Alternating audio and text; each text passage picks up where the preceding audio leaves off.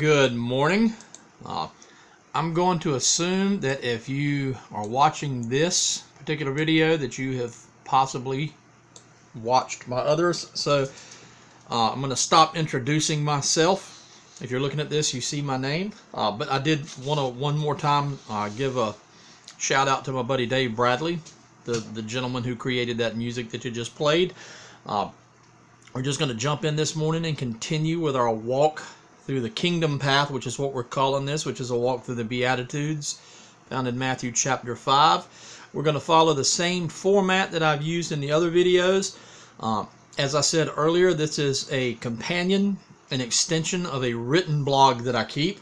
And forgive me for being really low tech, but this is how we're going to do this. If you're curious about reading this blog, there you go. It's rolemodeling.wordpress.com. You can go there and click on it and read back. I've been posting things there for just about 10 years, maybe 7 years. I can't remember, 7 or 10. I think I addressed it in one of the other videos. And in fact, as you hear me go through these various Beatitudes, you'll notice that a lot of it is coming straight from the written blog there. I will paraphrase and reference that. In fact, I've got it printed out right here in front of me. This is my post on Matthew chapter 5, which is those who mourn. And we'll just jump right into it. Like I said, we're going to read from some different translations and versions, paraphrases, and then jump right into discussing what this particular passage means. So this is Matthew chapter 5, verse 4. I'll be reading from the CSB, the ESV, the NLT, the Amplified, and then the Message. Blessed are those who mourn, for they will be comforted. That's the Christian Standard.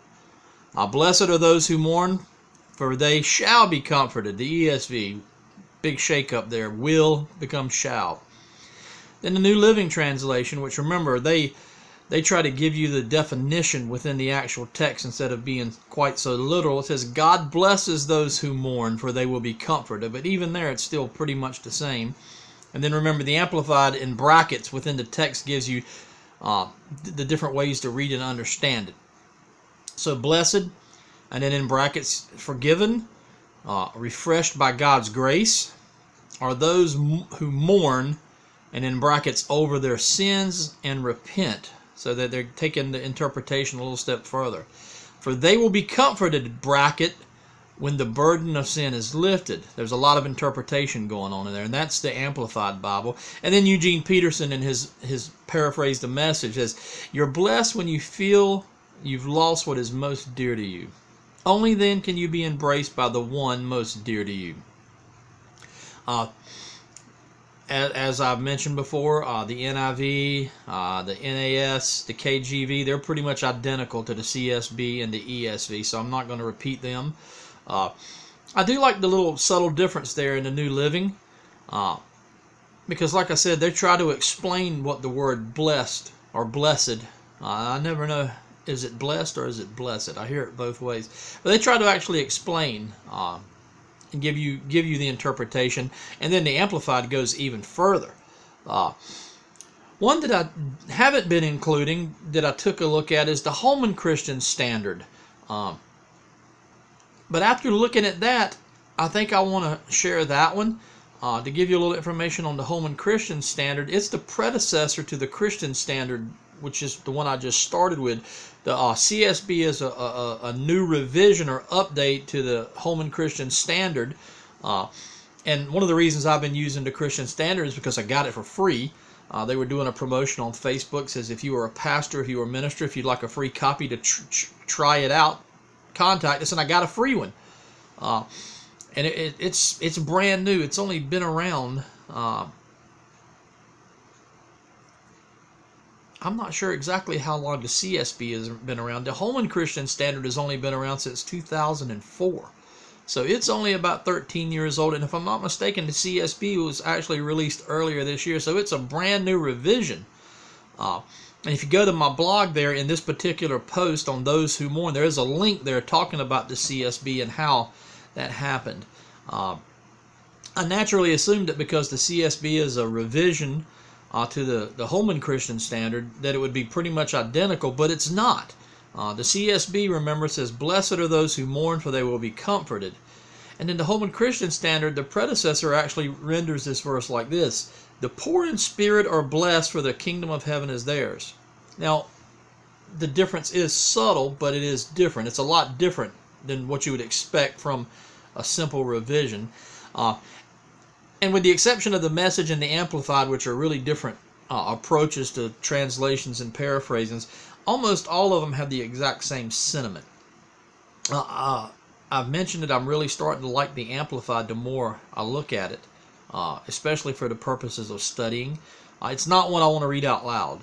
It's not one that I'm going to read every single day, but when I'm looking at verses and I'm doing some studying, I'm probably going to consult it in the future because I really, really like it.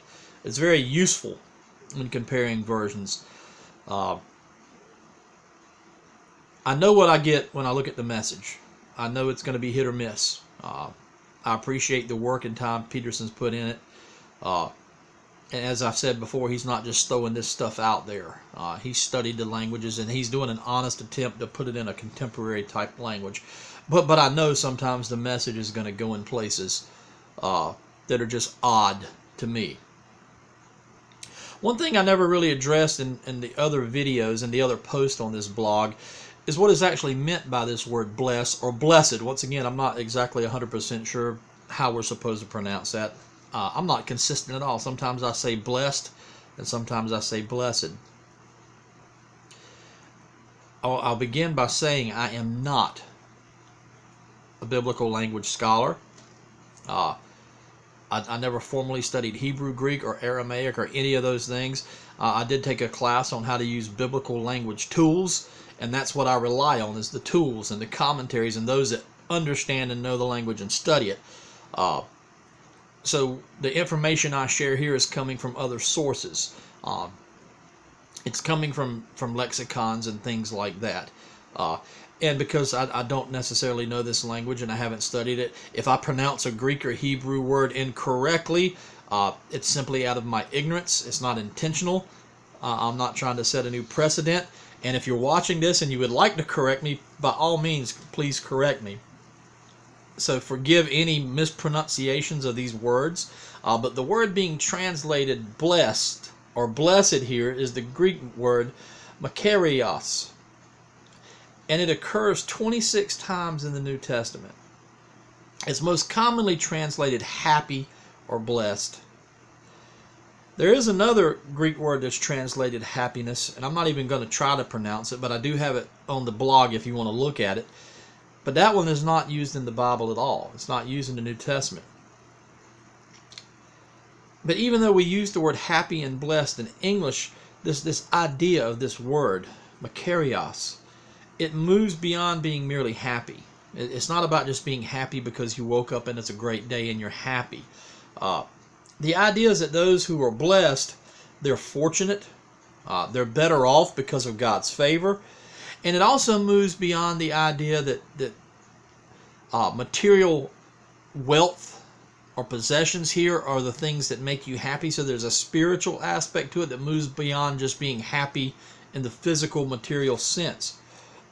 And this statement here in Matthew chapter 5 verse 4, blessed are those who mourn, for they shall be comforted. It says that those who mourn are in this state of being blessed. The state of being in God's favor. Forgiven, refreshed. We sometimes use this verse in funerals or in situations where people have lost loved ones. And God does bless those who have suffered loss. This deals more with a mourning, M-O-U-R-N-I-N-G, mourning of a spiritual nature. It's true that this word can express the mourning of death over someone. However, I believe in the context here, it's building. Once again, this is a progression. This is a pathway that you travel down, beginning with being poor in spirit. So if the starting point is recognizing your spiritual bankruptcy, and then we're moving along, then the idea of this mourning is tied in with this spiritual awareness. It's the idea of being spiritually poor and recognizing the need for a Savior. And then once you realize that, you realize just how lost you are, just how much you need Jesus. That should break you. That should cause you to mourn your personal sins, because those are the things that put Jesus on the cross. When you realize that you and I are the reason He died, it should break our hearts, and it should cause us to truly mourn the fact that we are sinful and we're separated from God. And that should make us long for this reconciliation with God that's only found through the blood of Jesus Christ. When you reach this point on this journey, that's the moment that repentance starts. And repentance is not just feeling sorry for your sins. Repentance is making a deliberate, conscious decision to turn away from past behaviors and past thoughts and past attitudes. It's at that moment that we begin to grieve over our own sinfulness and the eternal consequences it cost us and what it cost Jesus that should move us forward along this path. It's a visible grief. It shouldn't just be this bad feeling you have inside. Oh, I don't feel good today. Oh, I sinned. I feel bad. This should be visible. People should be able to see it. It should express itself in the things we say and the things we do. It's a visible grief that it's difficult but not impossible to console. Have you ever seen someone so broken up over something that you just couldn't console them, you couldn't comfort them at all? That's what our sin should do to us on a spiritual level. When we realize just how sinful we are and what it cost Jesus, it should just leave us inconsolable, with the exception of Jesus stepping in and saying, I've taken care of this. James, the half-brother of Jesus, puts it this way in his book. In James chapter 4, verses 7 through 10, he says, therefore submit to God. And that's what this pathway is about submitting to God, submitting to the kingdom values. Submit to God. Resist the devil and he will flee from you. Draw near to God and he will draw near to you. Cleanse your hands, sinners. Purify your hearts, you double-minded. Be miserable and mourn and weep. Let your laughter be turned to mourning and your joy to gloom. Humble yourselves before the Lord and He will exalt you. He will lift you up. When we're confronted with the fact that God is holy and we're not, it should break our hearts. It should terrify us the way it terrified Isaiah, but it should break our hearts, because Jesus died for me. He died for Lee. As I mentioned in the previous post, the Beatitudes are this series of progressive steps that one takes to become a true disciple or true follower of Christ, a true citizen of the kingdom. Admitting the need for Christ is the first step, and that conviction should lead to repentance, which is tied up in this second step. When that happens, Jesus says the person who has confessed their sins, who has repented, will be comforted. I'm going to try to pronounce this Greek word, parakaleo. The same root word there. Comforted suggests the idea of having a legal advocate, which is how Jesus describes the Holy Spirit in John 14:16. He says the Spirit is called the Comforter or the Advocate. When we're convicted of our sins and it breaks us, these first couple of steps, Jesus has promised that His Spirit will step in and comfort us and let us know that He died for us, that we are forgiven. Being a Christian or a disciple or a follower, a citizen of the kingdom, is more than just saying we believe what the Bible says about Him. Jesus began His earthly ministry by setting ground rules. In order to truly follow Him, the first thing you have to do is to confront a holy and mighty God and recognize that you're not worthy to stand before Him. None of us are. That realization should break us and cause us to be truly shaken by our own sinfulness and cause us to mourn and grieve that we put Jesus on the cross. And once that happens, God will step in and He'll lead us the rest of the way. So that's our step here today, is blessed are those who mourn. They will be comforted. Recognizing that we're sinful, Jesus died for us. That should break our hearts. And that should cause us to repent, to turn away. And then Jesus says he'll step in and he'll comfort us and he'll forgive us. May God our Father give you grace and peace. Bless you today. Once again, check out the actual written blog if you would like to read more. Leave comments. Let me know. Is this helping? Are there other things that I could address? Leave a comment. Let me know you're watching. And we'll close once again with my brother Dave Bradley down in North Carolina.